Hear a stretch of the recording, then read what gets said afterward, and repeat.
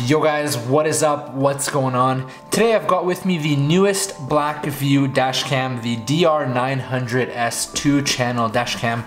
That is the front and rear setup dashcam, and as you can see right on the top here, this cam records in 4K resolution. So that means the front dash camera records at 4K at 30 frames per second, and then the rear camera is the same as the previous generation, the DR750, which is recording at a 1080p resolution at 30 frames per second.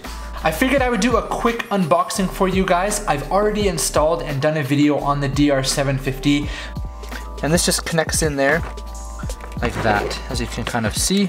Then we're gonna essentially do the exact same thing, but for the accessory wire, the red wire here. But I'm gonna be installing this new DR900S. I'll probably do another video on the install and setup, because if you have a previous Blackvue camera, depending on which one you have, there are some parts and components that you can reuse. And if you have the PowerMagic Pro for parking mode, you can also set that up. So I'll do another video on the setup after this, but for now, let's take a closer look at what's included in the box.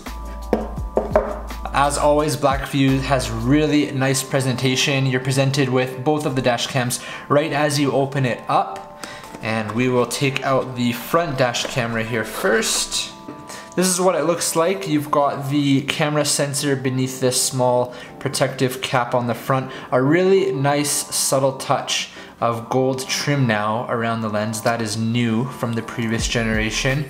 The back here, that's also new. This little line is in gold. You can kind of see it there. This is where your recording and your GPS lights will be. But also, there is what looks to be a microphone on the back for audio recording.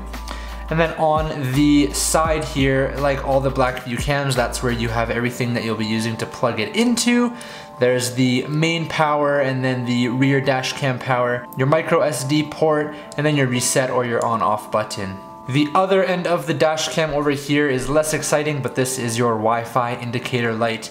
It will glow blue when the camera is running or connected to Wi-Fi on your phone. As with all of the Blackvue cameras, you've got your mounting ring that slides off here on the back, which reveals the Wi-Fi password that you're gonna need to use when you connect this to your phone. Back down below, this is the rear facing camera. So there's a small lens cap here protecting the camera lens on the rear camera here. And then on the back side, you've got the indicator light that will light up when it's on and running. And then on the other end, you've got the port at which the power cord plugs into. And then again, like all of them, there is the mounting ring that is adjustable and swivels.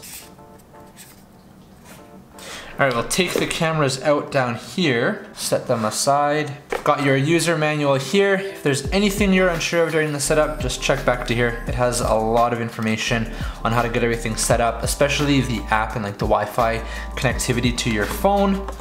And then at the very bottom is the box of all the accessories.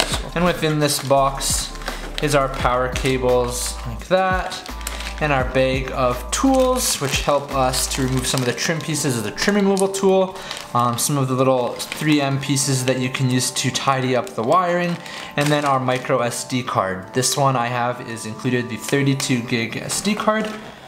And then lastly is our main power cable that we're going to use to run the dash cam. So this one's for the front to the back, and this is the main power cable that runs right to the main dash cam. This one plugs into your 12 volt plug-in in your car, or if you have the PowerMagic Pro, right into that.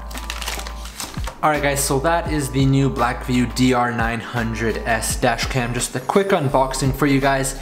I'm certainly looking forward to getting this installed on my WRX, so stay tuned for that next video coming very soon, where I'll be installing it and showing you guys some of the example footage. Thanks so much for watching guys, as always, and I hope you're having a great day or night, whatever it is where you are.